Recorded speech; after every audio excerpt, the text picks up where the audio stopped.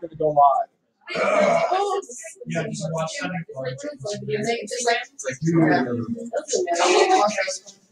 I was watching that. Yeah, I was confused. All right, before we get started, how much do I want to rate the book Fab Four, Frequently Asked Questions, Everything Left to Know About the Beatles and More? What should I give it? 4 or 5? 4.5. 5. Ooh. I like it. Why? Good book. There, submit it. All right. Huh? No, I decided not to do it. It wasn't comfortable. YouTube was cycling, so I said, nah, I'm just going to record it. So, what happened was 3 states sent 2 sets of electors. What amendment kind of said that people, the vote could not be taken away, but left big loopholes? 15th is the vote. 14th guaranteed everybody what? Yes, citizenship and civil rights under the Bill of Rights of the States. Who is kind of ignored in the old 14th Amendment? Just only half the population. And with this, eventually, do we get to the commission at all? I think that's why the bell rang, wasn't it? So a commission was created to pick the president. Basically a compromise between the Republican-controlled House and the Democratic-controlled Senate. Did I get that right? Reverse that. Democratic-controlled House, Republican-controlled Senate. But basically what you need to know is this. A commission was created. And it was going to have 15 members. And ideally it was going to be 7 Republicans, 7 Democrats, and then a neutral member of the Supreme Court. Yet Indiana appointed him to be the next senator. And so they appointed another person who just happened to be a Republican. So now it's 8 Republicans, 7 Democrats on a commission to decide which one of the, in reality, 7 sets of electors that were sent from these 3 states. Florida sent 3. Anybody want to guess what happened? Let's see. The vote was 8-7 for all 3 states. Isn't that weird?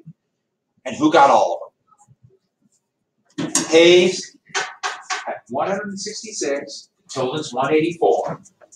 You need 185 to become president. All 19 went to Hayes by that commission. And that is why Hayes will win. Hayes will win the tightest electoral majority or electoral victory in history. Now remember, Tilden won the popular vote, but the popular vote does not matter.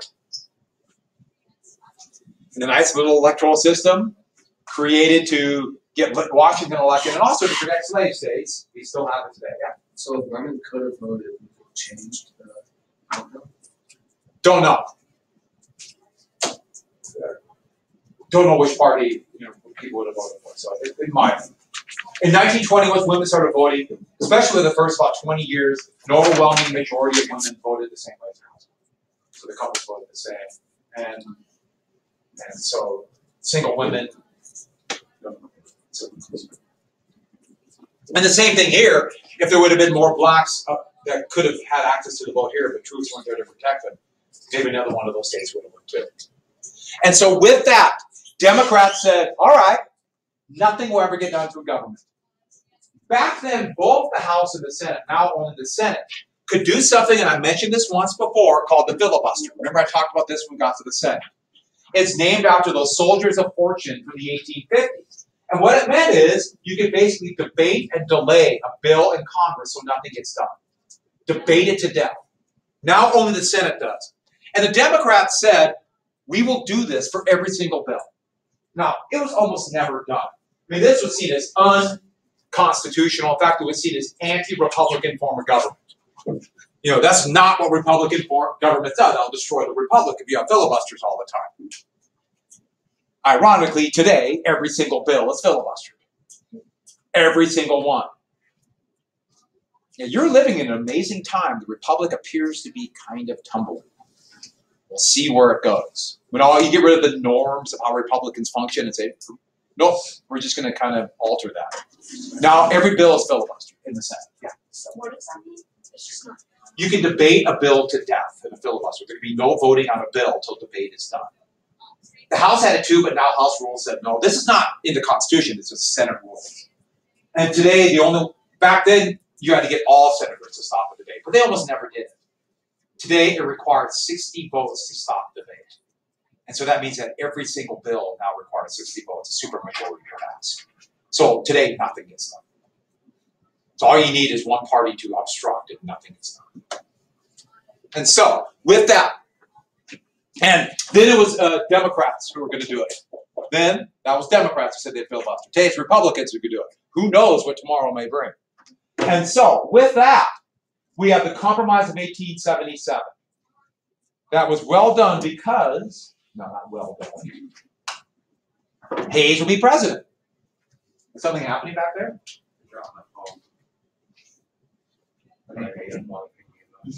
We're watching a very good movie in Special Topics, and now I have to try to shut this, so I can't see the squirrel.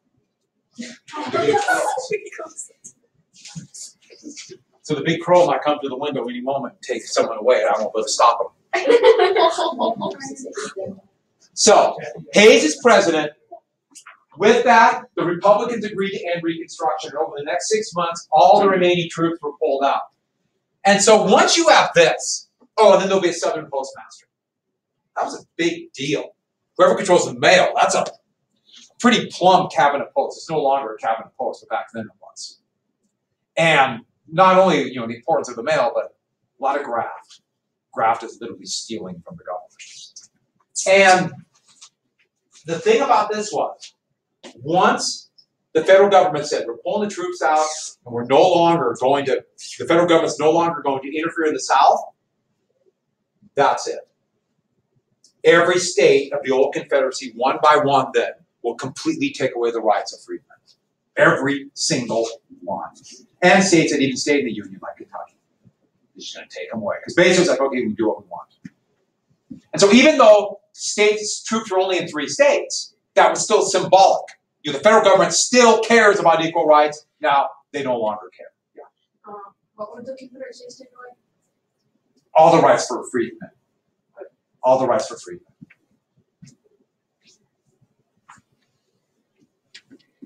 But not just them. We'll get to it more a little bit later. But this is the end of Reconstruction. And what we're going to have now is a new South going to be created. And one thing we got to get about the new South, it is going to be very insular. I didn't put this on the slide. Do you know what insular means?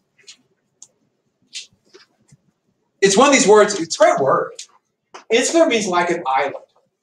Isolated, that's a U. Insular. It's very insular. So the South is going to become really isolated for the next 70 years. There will be a little bit of industry because of the laws that they keep workers, white and black, the wages are really low. And so some industry will come in there, but for the most part, it's going to be isolated. It's going to feel like a different part of the world. And yeah, if you go to Alabama today, it feels different than Montana for obvious reasons, but not like it was then. It really felt like 1900 is a different world. And so a lot of it comes out of this. They were going to left alone. So basically, northern politicians, especially Republicans, were saying, we're letting you alone, pass our tariffs. We want a tariff. That's what really happened there. And there will be a lot of people forgotten. But economically, the divide was already happening before Reconstruction ended because slaves got nothing economically former slaves got nothing after the Civil War.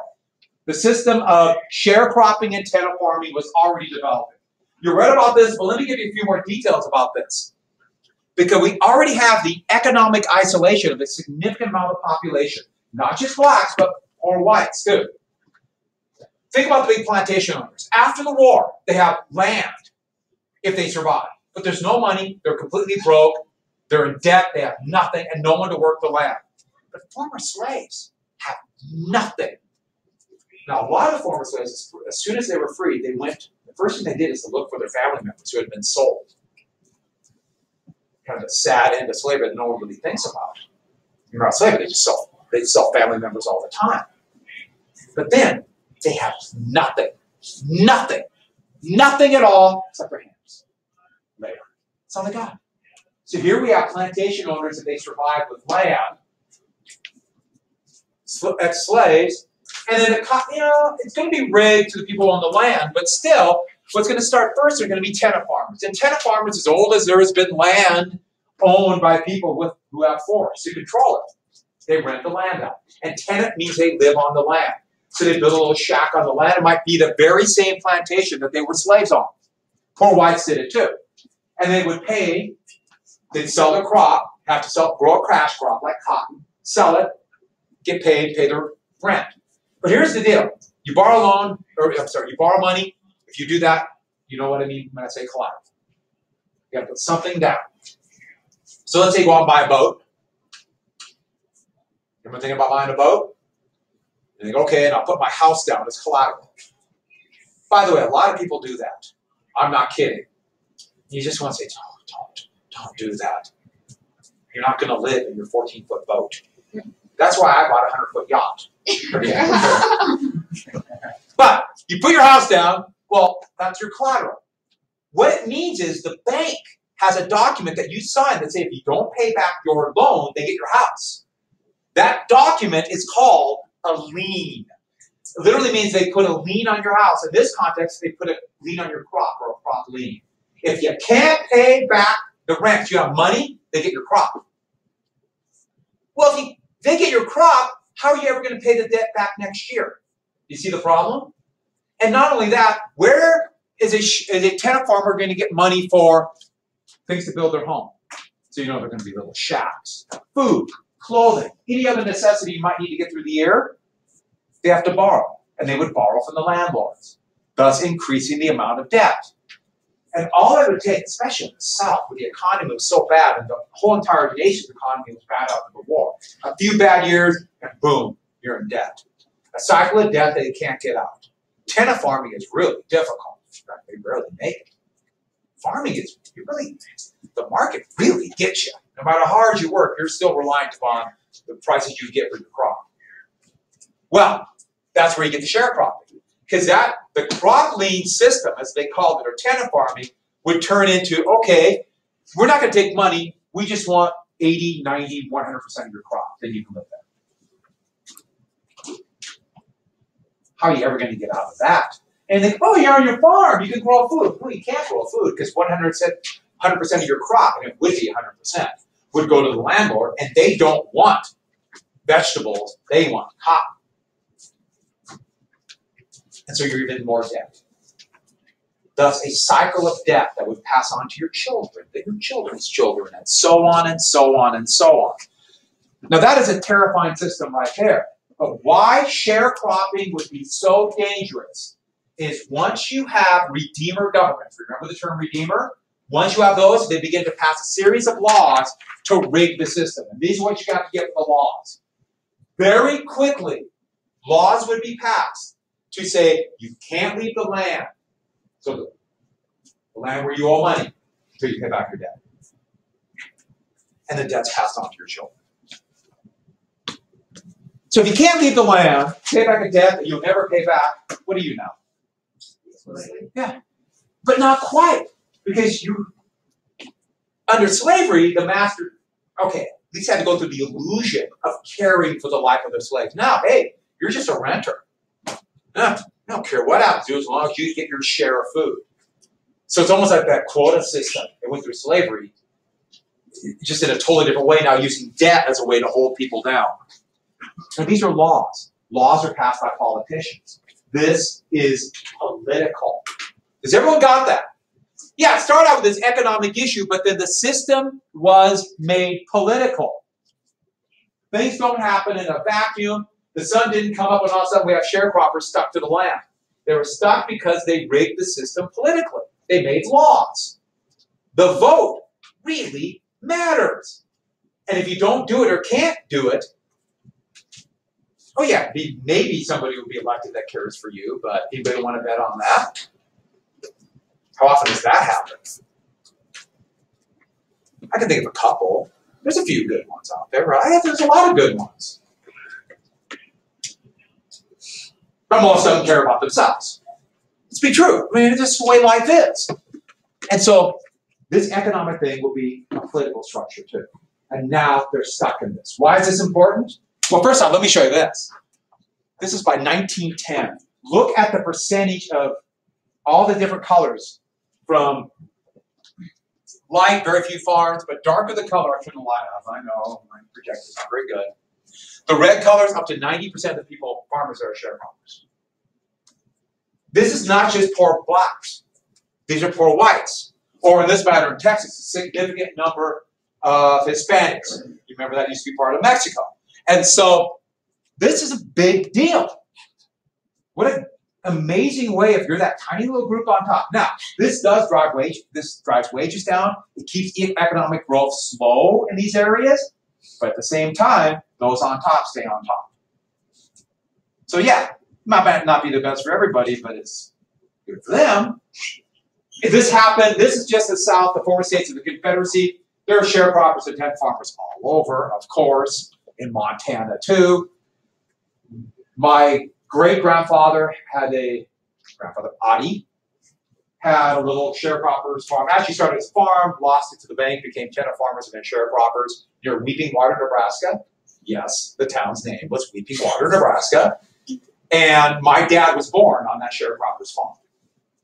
So when I say, I was born on a sharecroppers, well, my dad actually was born on a sharecroppers farm. And they lost the farm right at the beginning of World War II.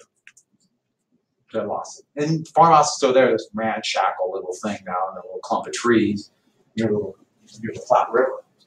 But it's also reality for a lot of people.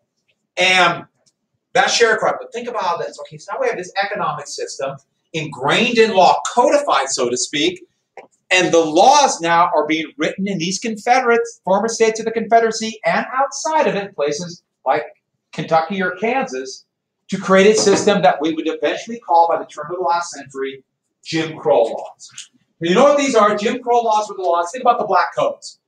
Well, these are like the next extension of the Black Codes. You know, the Black Codes were right after the Civil War, and they basically ingrained slavery.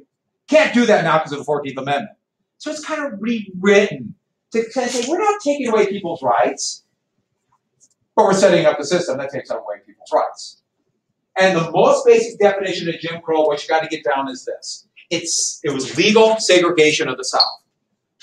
Legal segregation. So it allowed for public segregation of facilities like public schools or public buildings, but also set up the system to make it very easy for private segregation. So there would be whites-only restaurants. And yeah, there'd be black-only ones too, but that was more just because whites wouldn't go there. White-only hotels. Or separate facilities. I thought this was a good picture. This is actually from the teens.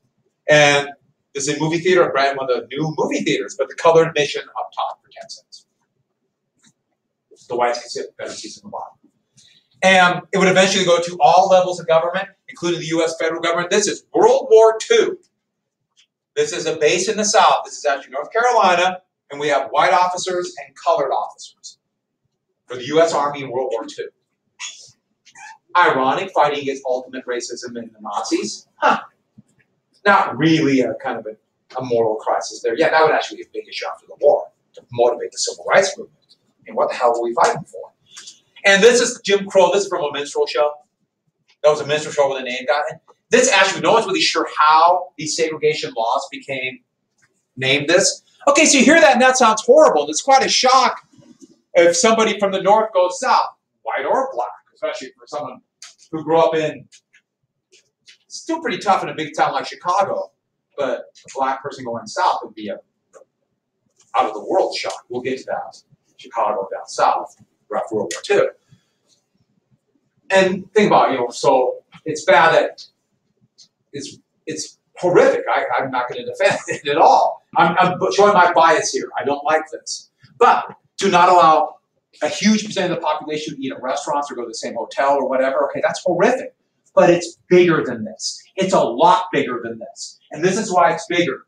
By saying you can have only white-owned businesses and facilities that only do commerce with whites, haven't you just totally iced out, said that blacks cannot participate in the same commercial ventures that whites can? And for that matter, it'd be very similar for Hispanics in the South, in places like Texas too. Think about it. You're basically saying they cannot operate in this business. They cannot carry on commercial activity.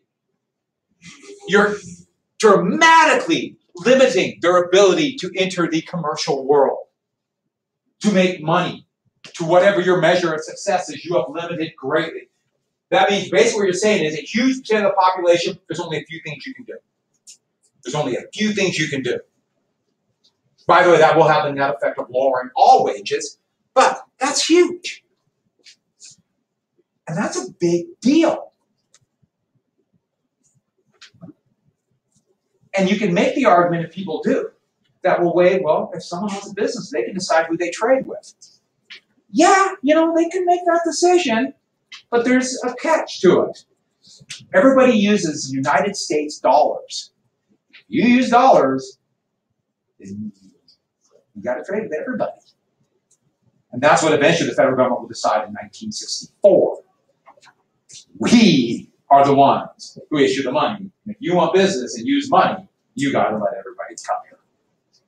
That's how come that happened. I guess it's fine if you don't want to serve everybody, but then don't use dollars or have the police come and get you get robbed. Deal with it yourself. And so, that is a big deal. I can't emphasize that's enough. Remember I talked about economies of scale? How about we just put another layer in there to make it worse? Another thumb on the scale against a huge group of them. Think about it, you already have women who aren't counted as citizens. That's a thumb on the scale against them for years. And then we have the same thing against blacks. Now, this doesn't help most whites either. This keeps their wages low too. This keeps wages low for whites, most whites too. So I'm not saying, oh, poor white, got it easy. No. There's actually, it kind of tamps down demand and hurts the economy in the long run. But it keeps those on top of the top.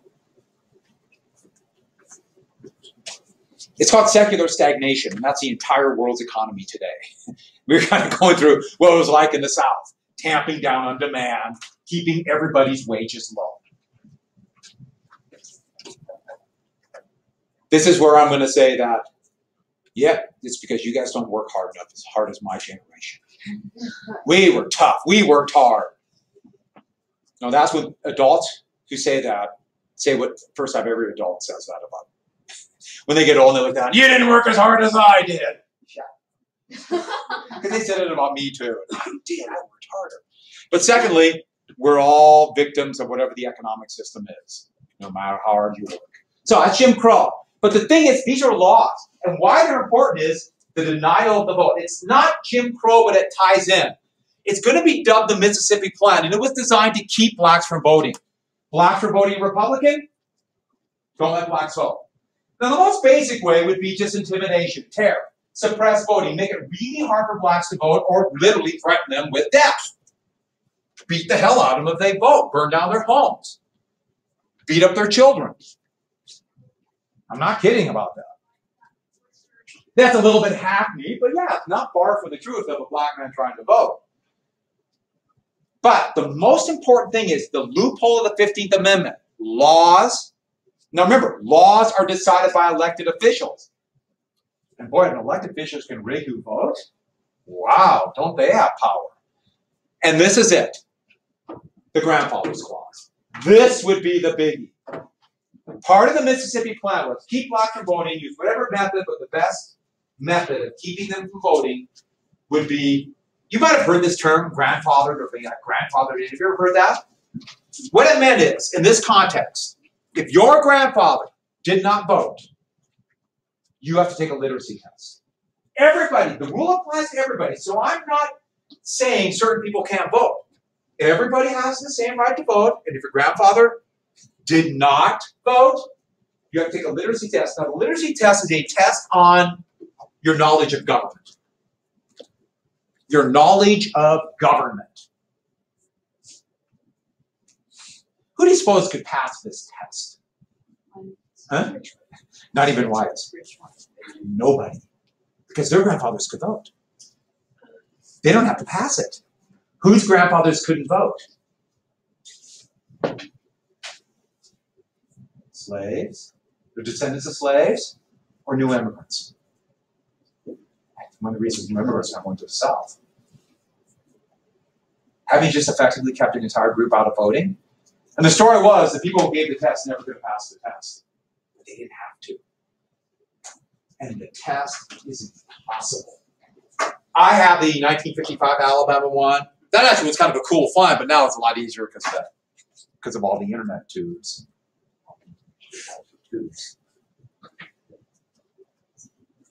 So you can look these up. But after 55 one, I gave it to, well, Mr. Cooney has it. He gives it to his AP government after the AP exam, and nobody passes. Nobody. I guarantee none of you would. My guess is a few of you might get 15, 10%. And that would be very much the norm. Now, I kind of know this stuff, and I took it, and I got like an 81 or something, and I thought, I knew this. I'm looking at, I don't know some of this stuff. Like, list all 17 cabinet level positions. I can't. I know what they are, but after kind of, you forget names. Yeah, there's 17. Yeah, you have to know every little detail about government. It was designed so no one could pass. With the Voting Rights Act of 1965, that would be made illegal. Did you catch the date? 1965. One more thing we must add. They also had a poll tax. Poll taxes were not unusual. You'd have to pay a tax in January to vote in November. Now, the tax is not very high. The sharecroppers have no money. Poll taxes effectively kept poor people from voting. Most blacks could not vote then because of the grandfather's clause in the poll tax, but a significant number of poor whites couldn't vote either because of that. Poll taxes would be made unconstitutional in 1963, even though there are loopholes to it. Yeah. So if they kept this for like generations, wouldn't it just make it permanent that they couldn't vote? Because if their grandfather didn't pass the test, they wouldn't pass the test, so it just made it permanent. So pretty much by the time you get to World War I, yeah, blacks can't vote. In fact, that's one of the big deals when blacks started trying to literally escape the law and go north. They take jobs like in Detroit. They could only go to big cities, not so wide and sack. But when they started going north, it was such a big deal because it was segregated, there were issues there, but they could vote. And so that became the norm. It wasn't that long before we had the Civil War and all this was fought. And so what we're going to have is this new South being created. And you have those laws that kept people on sharecropping farms are part of Jim Crow. It's all being ingrained. So with this, we have a solid South developing. As a solid South meant, there's only one political party, and it's the Democratic Party. Why is it the Democratic Party? Lincoln was a Republican. Now, ideologically, for their beliefs, the Southern Democratic Party had a lot of disagreements with Northern Democrats who were significantly more open to civil rights. And I put this picture in here because it only voted for Democrats, period. Here's John Kennedy, a Northern Democrat who was for expanding equal rights. Yet he had to go to the South and campaign, and there he is in Georgia. Yeah, they put that Confederate battle flag there in the 1950s because we're anti-civil rights, but he had to go there then. It would break down over civil rights. When the Republican Party would come out against civil rights in 1964, would be the first time since Reconstruction that these states voted for the Republicans, and then over the next 30 years, the switch would begin to happen. The 1990s, literally by the end of the decade, just had made the full reverse. And now the South is solid Republican. There are some Democrats, but the Democrats are really badly organized. And the Democrats made horrific mistakes in the 70s, 80s, 90s, 2000s, through now. But it does help. Think about it. If you always know you're going to get a vast majority of Congress and electoral votes from one big area of the country. It really changes how you do things. So with that, one important court case. Plessy versus Ferguson would codify, make constitutional Jim Crow laws by saying separate but equal facilities were constitutional. Now, what is equal? States decided what is equal. So as long as you say, I have a school for black children, you are equal. Even though the school has no heat, the average classroom has a size of 60, like it did in Louisiana for black school with no textbooks. And don't worry about heat, that's just crazy luxuries. Qualified teachers, crazy talk. I'm waiting for the comment. Good. All right, no one made it. Good for you. I figured one of you would badmouth me about qualified teachers. You didn't do it, did you? Some of you thinking it. Didn't that happen? Yeah? But It must be easier to be qualified. Okay, so actually what happened was on the Southern Pacific Railroad, they didn't want to pay for 2 rail cars, so they actually funded the case for Homer Plessy right here to sit in a white car. But 7-2 ruling, not until 1964, this would be in granted. Still, it has not been fully overturned. Only pieces of it, like for example, 1954, Brown versus Topeka Board of Education, would be only for public schools. And even then, it was unclear. They had to do 2 more Brown decisions. And so, the vestiges of this, the tentacles, still remain. Separate but equal, and equal is open for interpretation. And so, a couple things then. Once you have this growing then attitude of the South was actually fighting this noble, in fact, they literally call it the lost cause. This is from 1890s. The flag of the Confederacy, the emblem of the lost cause. This idea that the South was fighting a noble fight for rights. And that is where you get starting up in the 1880s, 1890s. And actually, the peak of its usage would be in the 1940s, calling the Civil War the war between the states. Nobody called it the war between the states until after Reconstruction. But saying the war between the states implies that this was a fight between equal states.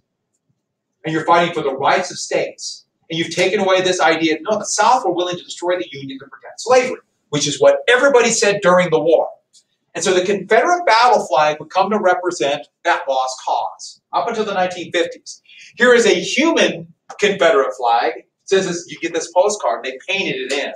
That's where you get this weird kind of draft. But they made that in front of the statue memorializing Lee in Virginia. Isn't the statue there? It's kind of a cool statue. I like statues. I like statues of men on horses. Yes? What would the battle flag represent? Of the lost cause. The battle flag come to represent the lost cause. And with this, then, it's going to come out, this lost cause. So the South was fighting a noble cause, and then the North came in, destroyed them, this northern aggression, and leads to, we're getting right to this, a Reconstruction myth. That Reconstruction was just an invasion of the South to destroy the South and their gallant way of life. And that is where we get this idea then that or the people, would forget that it was a fight for rights and to bring these people who betrayed their country back in. No, the North was destroying them. And this would be personified by a book that would be turned into a movie that's considered to be one of the greatest movies ever made, a silent movie from 1913, D.W. Griffith's classic, The Birth of a Nation. So think about 1913, 50 years after the Emancipation Proclamation. And, you see the original title of it? The hero of The Birth of a Nation is the Ku Klux Klan, who drove out those evil Reconstruction governments and those former slaves who were brutal, horrible savages and replaced it with noble white rule. And so here we have a white man in blackface, because that's the way they portray blacks, about to be stopped because he was one of the carpetbag governments. And here is another one being stopped by the glorious Klan. The only thing I will say is every time I look at this, since I will admit, I'm showing my bias here, I don't like the Klan. But, you notice how they put the Klan? Doesn't it look like they're wearing white plungers on their head? And to me, that discredits them immediately. Someone also said racist candles, and I thought that was a pretty good idea, too. President Woodrow Wilson, who was elected in 1912, a Democrat, the first Southerner elected since before the Civil War. He was the president of Princeton College. He was actually a history professor. I've actually never read a book. That's a story for another time. But Wilson, his comment would be put on one of the screens in the movie. And if you can't read it, it says, his description, this is the President of the United States. The white men were roused by a mere instinct of self-preservation, talking about Reconstruction, until at last there had sprung into existence a great Ku Klux Klan, a veritable empire of the South to protect the Southern country. The Klan are heroes. It's no coincidence that the Klan will make a comeback in just a few years later, after this movie, because they're heroes. the most racist president in American history will be 50 years after the Civil War, not before. The most racist time in history will be after the Civil War, when it will be this desperate desire to control the rights of freedmen, or for that matter, for people out of the South to keep them from coming into your neighborhood. And it's a good movie. I'm not kidding. It's a good, very disturbing movie. But it's brilliant. You watch it and say, it's like, that's 1913? In Special Topics a couple years ago, we watched that. And it was good, but it's disturbing. Silent movies are kind of hard. You have to get your mind geared up to watch a silent movie. Now, where's the reconstruction, the culmination? Gone with the Wind. Who's seen Gone with the Wind? Yeah, we've mentioned this once before, right? So what would we say, 72 hours? The first 40, not bad, right? No, what is it? Just under 4 hours. It's a good book. I've read the book. You have? It's a very good book. But it's nothing at all reality. But people believe that's the way the South was. This gallant, and this is the screen when the first movie starts. And there's a scrolling down, 1938. In fact, this won the Academy Award and not Wizard of Oz. I have the 15th anniversary. Do you? And the one they remastered, it's really good. Well, the gallantry of the South, and where the slaves are, they portray them as like loving slavery. They love it. And who came and destroyed that? That's a Northern soldier. The villain. The gallant and noble South. Yeah, the Reconstruction myth is going to become reality. That's what the South wants you to believe it was. And the North is kind of like, yeah, I guess you're right. I like it. It's a good movie. I would never show it in class. I know some teachers have, but it would literally be a semester, I think. I think we'd pretty much, let's just sit down for the semester and watch Gone with the Wind. And so I'd be like, yes, please. Well, in this, then, this new South will be, it's called the nadir or the height of racism in the United States. The most racist time in our history will go from the end of Reconstruction through the 1950s.